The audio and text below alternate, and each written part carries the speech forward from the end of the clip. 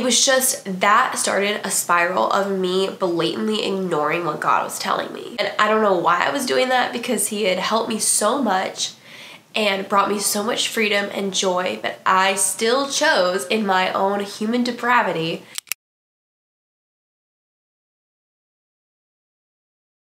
Hey guys, welcome back to my YouTube channel. If you are new here, my name is Gabrielle and I'm so happy that you are here. Today I am going to be doing something that I have never done before. I am going to share my testimony with you guys. Now, if you are like me and you grew up in an environment or in a church denomination where very dramatic testimonies were glorified, then if you had kind of a boring testimony, you may have felt like my story's not valuable and no one cares what I have to say. But I am here to tell you today that that is not true. That is a lie straight from the enemy to try and get you to not share your story with the world. And I promise you, he wants that. He wants you to stay silent and not share the testimony of the faithfulness of God in your life, even through hardships. And even if you have been walking with God from an early age, that is a testimony and people are encouraged to hear that. So if that is you, that is also me, and that is why I'm sharing my story today. I believe that it is so crucial to share our story with the world because there is power in numbers and there is power in coming together and testifying what the Lord has done in our lives, whether it is a dramatic testimony or whether it's not. I think that there's power in sharing both of those and respecting both of those at the same time.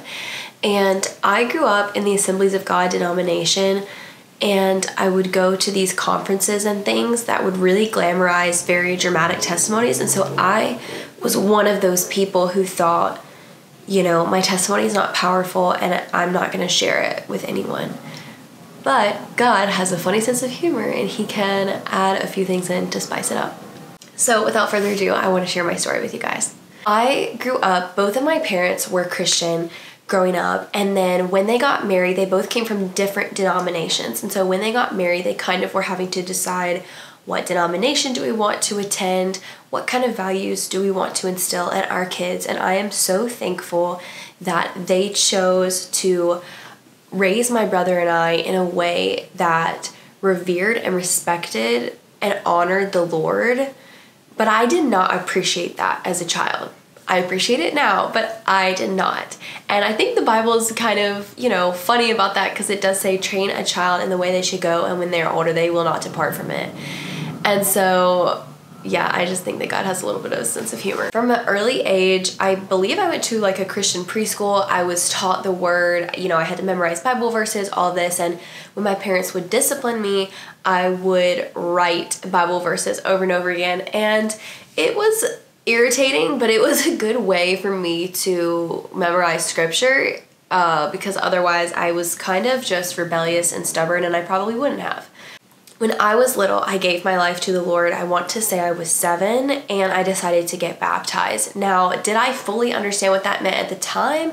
Not really, but in a childlike, very pure way, I did, and I'm thankful that I had that love for Jesus and perspective. I remember having dreams when I was a little kid that I was like sitting on a swing, like talking to Jesus, or I was like doing these different things, and like I felt such a closeness with the Lord from a really early age.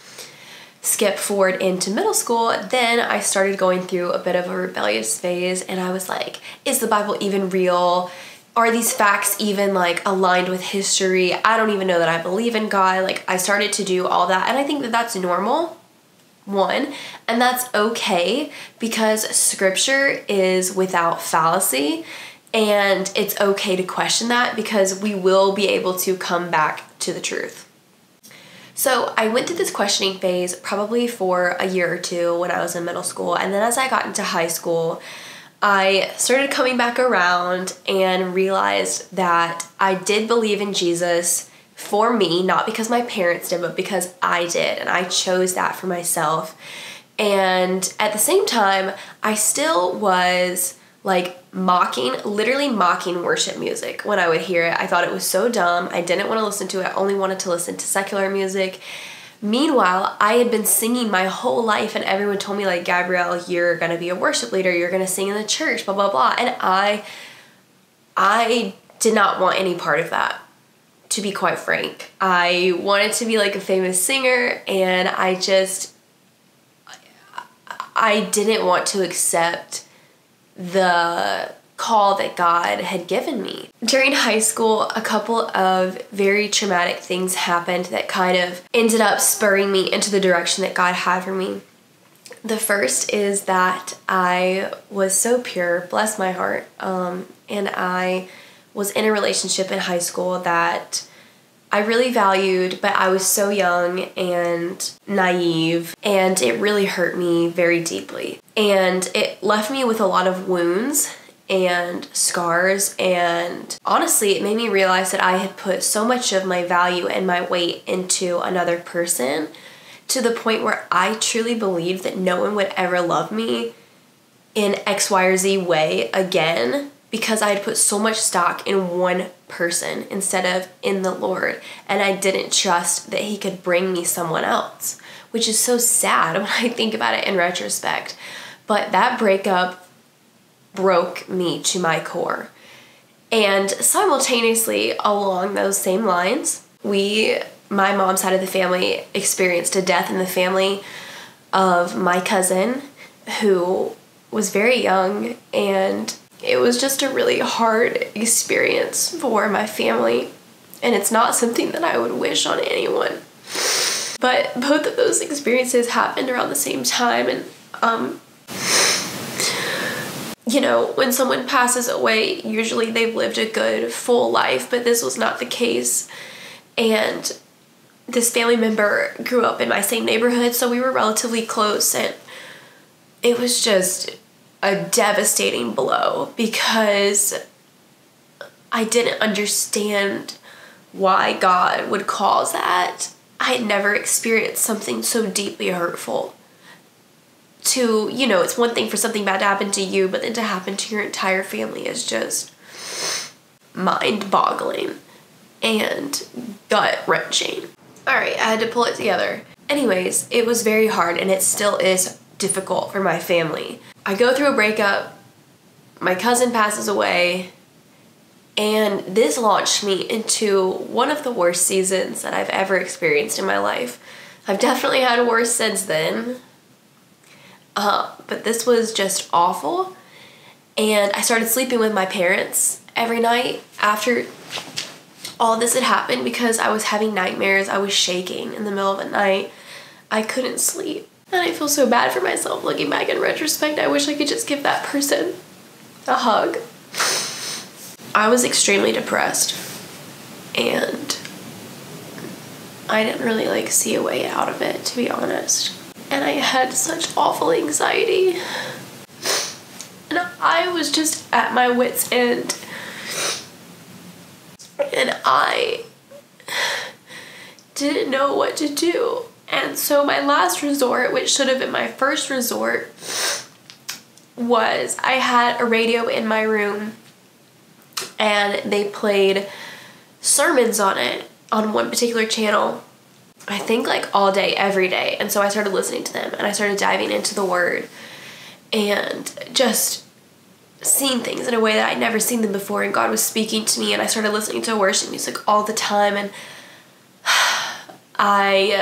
God healed me through that experience. He really did, because I was so broken. And during that time, God spoke to me that He wanted me to be part of helping other people heal through worship ministry in the same way that He had healed me. But I had no idea all of the other things that I would go through in life after that. And you can't ever really heal the wound of someone passing away. You can honor their memory, and the Lord really healed me through those experiences. And that fall, I started an internship, and I just thought everything was hunky-dory, and that I was just on an upward trajectory. But the next summer, it really hit me that I was still deeply grieving from both of the situations that had occurred.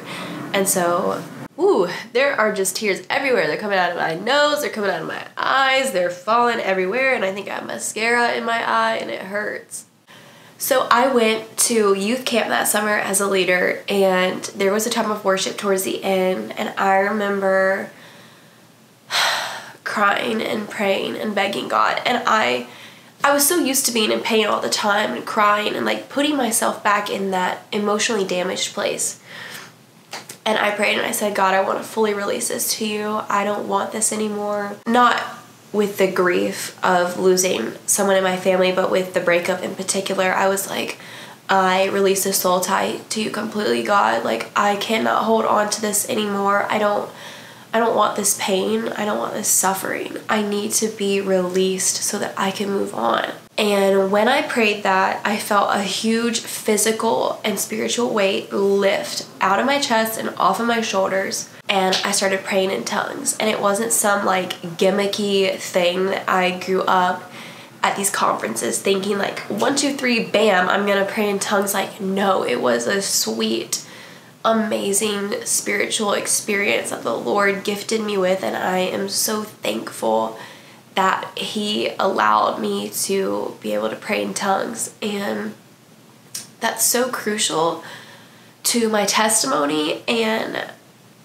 when I was at Liberty, I had to make a ministry resume, and I put that particular part in the part where I was supposed to share my testimony, and the advisor told me to take it out because no one was going to hire me. And I told her, I don't want to work at a church that doesn't accept my full testimony, that won't hire me. I don't want to be a part of that. Because this was a huge part of like, I released something from my life and God gave me something in that empty place. Moving forward, I'm in this beautiful place with the Lord. I'm thriving. I'm like releasing these things. I'm going into these new seasons. And bam, I start dating someone who, at the beginning of the relationship, I clearly knew that I was not supposed to be dating. But I just really wanted to date them. And so I ignored what God told me, and I started dating them anyway, and we ended up breaking up. So it was kind of pointless. This person is really nice, and I'm still friends with them, but it was just that started a spiral of me blatantly ignoring what God was telling me. And I don't know why I was doing that, because He had helped me so much and brought me so much freedom and joy, but I still chose in my own human depravity to just start pushing back against what I was supposed to be doing. Fast forward, I move into Liberty, I meet Austin, and I think, wow, this is an amazing man of God. I know I'm going to marry him. But Austin and I were not in good places in our lives, and although we loved each other, and although it was so beautiful, like falling in love with someone, at the same time, we were not in good places spiritually, and we kind of like pushed each other that way. So it just goes to show like who you choose to hang out with, who you choose to have a relationship with, will definitely affect your relationship with God and your mental space. And I had never, and I know I've touched on this in another video, but I had never had sex with anyone, and Austin had. And so we ended up choosing to do that in our relationship, and it's something that I almost instantly regretted from day one. It ate me alive, and I felt so consumed and guilty because I knew that that's not what God wanted me to be doing with my life. But unfortunately, because we're human and we love sin, I continued down this spiral of saying, okay, I'm going to change God. Okay, no, I'm not, because I love my sin. I'm going to keep going back to it. Okay, I'm going to change God. And all the while I was still leading worship. And I was living such a double life. I didn't even recognize myself. I was so consumed with like this persona that I was putting on in worship that I had lost total sight of the power of worship, the freedom and the healing that comes with worship. And the whole point of worship is to give praise to God.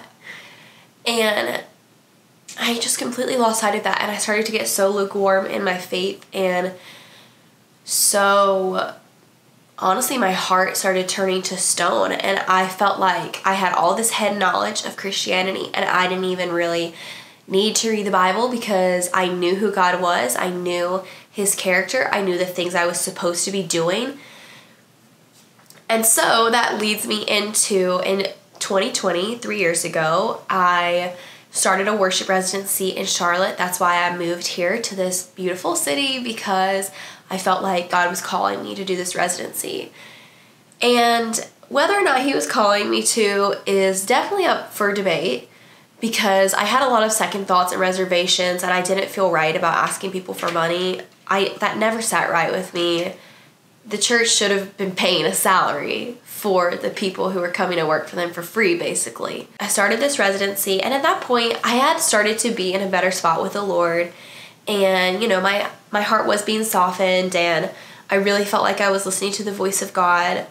I started to meet awesome friends who also loved the Lord, and I just felt like my life was going in a really positive direction. But Austin and I were still struggling with, you know, sexual impurity in our relationship. You know, it wasn't to the same level that it was in the past, but it was still a problem because I was doing a worship residency and I wanted to be one way, but I was still struggling, and I didn't know how to be free of that struggle. Finally, in the spring, I decided to come forward to someone who ended up betraying my trust about that.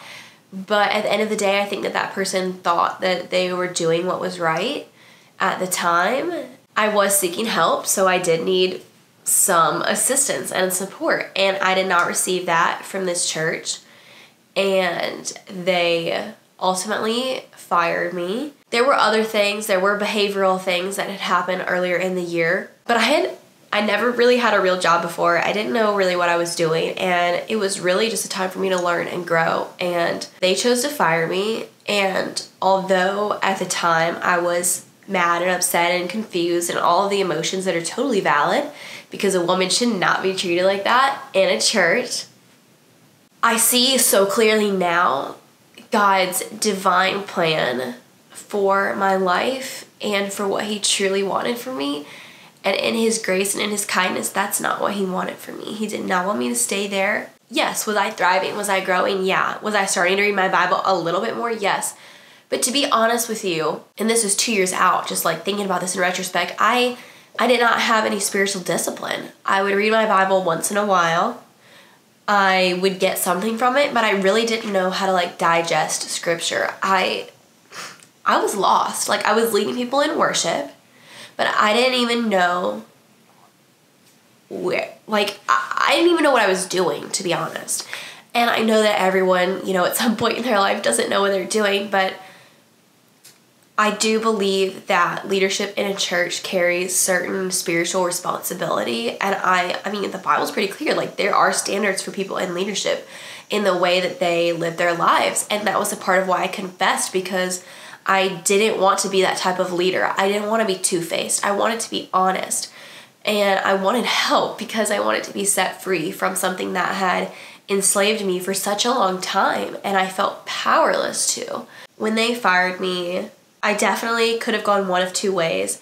I could have been like, woe is me, God doesn't love me, God is far from me, he doesn't have a plan, he doesn't know what he's doing. But instead, at that time, although I felt lost, although I felt scared, and although I felt so confused and alone, I felt like I could trust in God's plan. And I'm saying this really in retrospect, because at the time I probably felt a lot of those things. But now, like, I fully trust that that was what God had in mind for me. After that, I started working like a bunch of random jobs. I worked at Target, I worked at like a daycare, and I started learning so much about myself. And I had always wanted to start a YouTube channel, but I was always scared to. And I never like knew how to branch out. I didn't even know how to edit YouTube videos. But I feel like since then, God has allowed me and given me this opportunity to share my heart with the world. And I'm so, so thankful for that, because if I had never gotten fired, I would have never met the friends I did when I started working at Target that fall. And some of those friends have like come to know Jesus. And that's such an amazing testimony. And I can't believe I get to be a part of that. And I never would have met the friends that I met at the daycare, who are now some of my very best friends. And then I started nannying. I never would have done that. And then I started editing this girl's YouTube videos. And I had taught myself how to edit before I started working for her. That's how I got the job. But there are certain like hacks and tricks and things that I learned that I never would have known. And that led me to the job I have now. I'm an executive assistant for a girl who has a photography business and a production company, and it's taught me so much about myself and self-discipline. But All of that to say, you never know what opportunities God is going to strip you of in order to replace it with something so much better, even if it's not the plan that you had in mind, even if it's not the perfect cookie cutter thing that you thought that God had planned for you. What He has planned is so much better. I promise you. All of that to say that not everything we pray for is what is best for us. And when I was fired from that church, I prayed that God would change their minds, that He would restore me to that role. And that is ultimately the last thing God wanted for me. There were a lot of toxic things about that church, and I'm so thankful that I don't go there anymore. But it's not about that. It's about me and my personal growth with Jesus. And I can truly say over the last year, God has taken me on a journey, like I mentioned in my health video, and really taught me not just like, oh, here's some scripture, but like, here's scripture, here's how it's applied to you. Here is my holy word that is inerrant, that does not return void, and that is a foundation of promises that I can hold on to no matter what I'm going through. I've been through some stuff that's been really hard over the last few years. I have lost friendships over the last 5-6 years, and that I thought were like core friendships to who I was. And I thought they were lifelong, and some of them have come back around, and I'm so thankful for God's timing. One of my best friends, we didn't talk for a while, and now she is one of the biggest blessings in my life, and she encourages me so much, and she's really like a sister to me, even though she doesn't even live in the same state. What that has taught me is God's timing is everything. And you can just say oh, that's just a cliche, or you're just saying that because something didn't work out for you. And sure, some people might do that, and that's fine. But I'm saying that from such a genuine place because I can't force anything that's not meant for me, that doesn't come through God's hands. And I know now that everything I have, whether it's my job or my spouse or my friendships or my apartment or my car or literally whatever, my family, all of those blessings came directly through God's hands. And anything that needs to leave my life, I pray that it leave, because it's not serving me and it wasn't meant for me and it's not edifying my relationship with Jesus. And that's something that God has taught me over the last year is I have to rely on Him 100%. I keep, we're human. So I keep thinking that I know this, that I've learned this lesson. But like I mentioned in the very beginning of this video, I have always been kind of stubborn and hard-headed, thinking I know the right way and what's best for me and all of that, but I don't. And God has been sanctifying me so much over the last year and stripping things away that I didn't realize needed to be stripped away. Basically, my testimony is that God is faithful, and no matter what hardship you're going through, no matter what trial, what thing that you're going through, you can come to Jesus with that. He wants to hear about it. He wants to be there with you through it, and He wants to heal your heart. I promise you. And also go to counseling. That's my other recommendation for pain and trauma. The other thing I want to share is that, just the different examples of how God's been teaching me is this year I've really felt God giving me examples of how to trust Him. For instance, my husband has been working so hard at his job to make commission since about May. And every time he was about to give up hope, he would get a new customer and something amazing would happen. And every time I felt I don't know, where the money's going to come from, God has provided this year, every single time. And I was going to say, I don't know how He does that, but I do know how He does that. He is our provider. And that doesn't always mean money. That could mean emotional stability. That could mean heart healing. That could mean literally anything. But it's just been so beautiful. And even we have been talking about wanting to have kids for almost a year, and been working on that. And at first, when it wasn't happening, I was getting really upset and hysterically crying, as any normal person would do who just feels discouraged. But lately, like, I forget that it's even like on my radar because I'm just really trying to trust God's timing, and it's really difficult. But at the end of the day, I saw something amazing on TikTok the other day that was saying, or on Instagram Reels, that was saying, everyone is on their own timeline. Why would I want to be living in someone else's timeline that's not meant for me? It's meant for them. I have a different timeline that is beautifully and wonderfully made for me. And I think that applies to like what God has planned for us. And that allows you to like be happy for other people and still trust that God is bringing things into your life when it is perfect timing for you. Anyways, that being said, I've learned a lot over the last year. I know I'm going to still learn so much more. My testimony's not done. Everybody is constantly growing and evolving, and God is constantly teaching them something new. And I think that that's amazing and beautiful, and we need that because we need to be constantly sharpened. I love you guys so much. I really appreciate you taking the time to listen to my life story. There's probably other things I forgot and things that I could go into detail about that I may choose to at a later date. I love you, and I so appreciate you listening. And I hope that you stay tuned for the next video because I have a really good one coming your way. So have a blessed weekend or day, depending on when I put this video up or when you're watching it. And I will see you in my next video. Bye.